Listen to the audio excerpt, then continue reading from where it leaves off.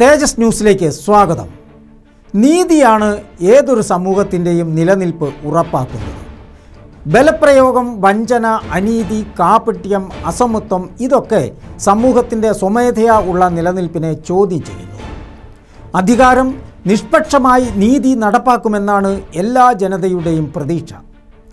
ഈ നിഷ്പക്ഷത അധികാരത്തിൻ്റെ എല്ലാ ഇടങ്ങളിൽ നിന്നും ജനം പ്രതീക്ഷിക്കുന്നുണ്ട്, പ്രത്യേകിച്ചും നീതിന്യായ സംവിധാനങ്ങളിൽ നിന്ന്.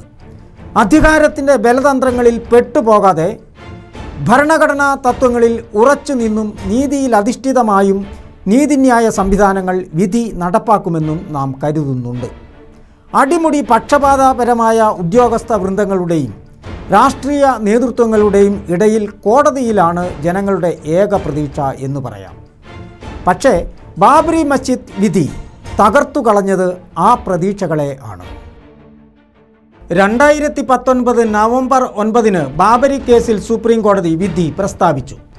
2010 സെപ്റ്റംബർ 30 അലഹബാദ് ഹൈക്കോടതിയിലെ 3-അംഗ ബെഞ്ചിൻ്റെ വിധിയിലാണ് സുപ്രീം കോടതിയുടെ 5-അംഗ ബെഞ്ച് വിധി പറഞ്ഞത്.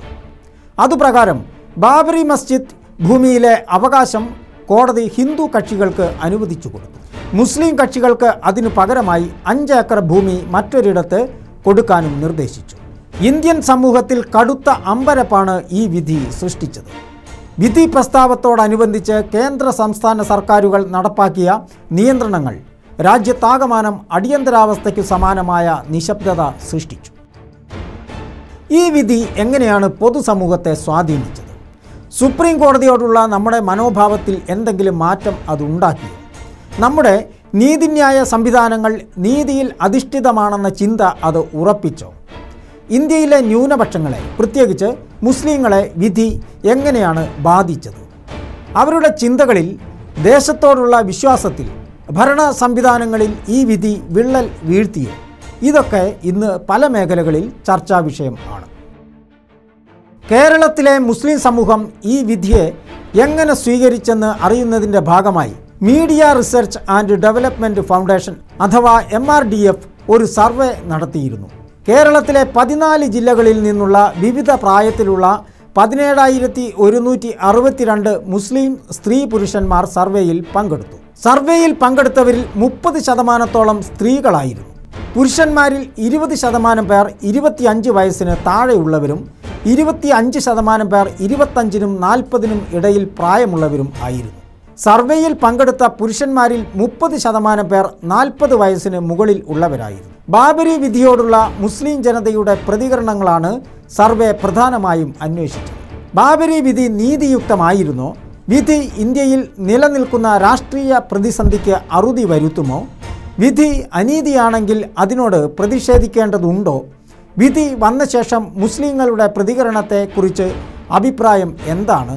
ഇതൊക്കെയായിരുന്നു സർവേ അന്വേഷിച്ചത്. സർവേ നിരവധി വസ്തുതകളാണ് പുറത്തു കൊണ്ടുവന്നത്. ബാബരി വിഷയത്തിൽ മുസ്ലിങ്ങൾക്ക് നീതി കിട്ടിയില്ലെന്ന് സർവേയിൽ പങ്കെടുത്ത 87.2% പേരും കരുതുന്നു. അഭിപ്രായമില്ലാത്തവരും അനീതി നടന്നതായി കരുതാത്തവരുമായി 15% പേർ മാത്രമാണ് ഉള്ളത്. വിധിക്ക് മുമ്പും ശേഷവും അടിച്ചേൽപ്പിച്ച ഭീതിയുടെ അന്തരീക്ഷവും മനസ്സിലുള്ളത് വെളിപ്പെടുത്തുന്നതിലുള്ള ആശങ്കയുമാവും ഈ 15% പേർ സർവേയിൽ ഇങ്ങനെ പ്രതികരിക്കാൻ ഇടയാക്കിയത്. നീതി നിഷേധത്തെക്കുറിച്ച് വ്യക്തമായ ബോധ്യമുള്ളപ്പോഴും 43.2% പേരും വിധിയിൽ നിരാശരാണെന്നത് രാജ്യത്തോടുള്ള ഒരു സമൂഹത്തിൻ്റെ മനോഭാവത്തെ കുറിക്കുന്നു. കോടതി വിധിയിലൂടെ ബാബരി പ്രശ്നത്തിന് അറുതി വരില്ലെന്ന് കരുതുന്നവരുടെ എണ്ണം 71%. ഏകദേശം അത്ര തന്നെ ആളുകൾ മുസ്ലിങ്ങളുടെ ഭാഗത്തുനിന്ന് കനത്ത പ്രതിഷേധമുയരണമെന്ന അഭിപ്രായക്കാരാണ്. അവർ ഏകദേശം 69.1% വരും. 25 വയസ്സിന് താഴെയുള്ള പുതിയ തലമുറ ശക്തമായ പ്രതികരണ ശേഷിയാണ് പ്രകടിപ്പിക്കുന്നത്. കോടതി വിധി ഒന്നിനും പരിഹാരമാവില്ലെന്നും പുതിയ പ്രശ്നങ്ങൾക്ക് വഴിവെക്കുക മാത്രമാണ് അത് ചെയ്യുന്നതെന്നും കരുതുക മാത്രമല്ല, അതിനോട് ശക്തമായി പ്രതികരിക്കണമെന്നും അവർ കരുതുന്നു.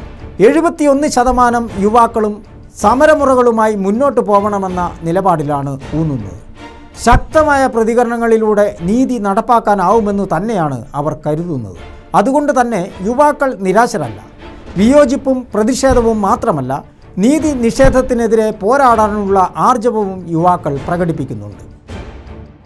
സ്ത്രീകളെ ഈ കോടതി വിധി എങ്ങനെ ബാധിച്ചെന്ന് നോക്കി സർവേ വിശകലനം നമുക്ക് അവസാനിപ്പിക്കാം. പുരുഷന്മാർ ചിന്തിക്കുന്നത് പോലെ തന്നെയാണ് സ്ത്രീകളും ചിന്തിക്കുന്നത്. കോടതി വിധിയിലൂടെ പ്രശ്നം അവസാനിക്കുമെന്ന് കരുതുന്നില്ലെന്ന് 70.6% സ്ത്രീകളും പറയുന്നു. നീതി ലഭ്യമാകും വരെ ശക്തമായ സമരവുമായി മുന്നോട്ട് പോകണമെന്നും അവർ ആവശ്യപ്പെടുന്നു. ഇത് ഏകദേശം സ്ത്രീകളുടെ 69.5% വരും. ന്യൂനപക്ഷ സമൂഹമെന്ന നിലയിൽ മുസ്ലിം സമൂഹം എത്തിച്ചേർന്ന പ്രതിസന്ധിയുടെ ആഴം ഈ സർവേ പുറത്തു കൊണ്ടുവരുന്നുണ്ട്. അനീതിയാണ് നടന്നതെന്നും വിധി തികച്ചും പക്ഷപാതപരമാണെന്നും ഭൂരിഭാഗം മുസ്ലിങ്ങളും കരുതുന്നു. യുവത ഏത് സർവേയിലും വെളിപ്പെടുന്നത് പോലെ ഈ സർവേയിലും പ്രതീക്ഷയുടെ നവമുകുളങ്ങൾ ആയി പ്രത്യക്ഷപ്പെടുന്നു. ഭാവി അവരിൽ സുരക്ഷിതമാവുമെന്ന് തന്നെ നമുക്ക് പ്രതീക്ഷിക്കാം. അവർ ഈ രാജ്യത്തിൻ്റെ ജനാധിപത്യ മതനിരപേക്ഷ മൂല്യങ്ങളെയും ഭരണഘടനാ തത്വങ്ങളെയും സംരക്ഷിക്കാൻ പ്രതിജ്ഞാബദ്ധരായിരിക്കുമെന്നും നമുക്ക് ആശിക്കാം.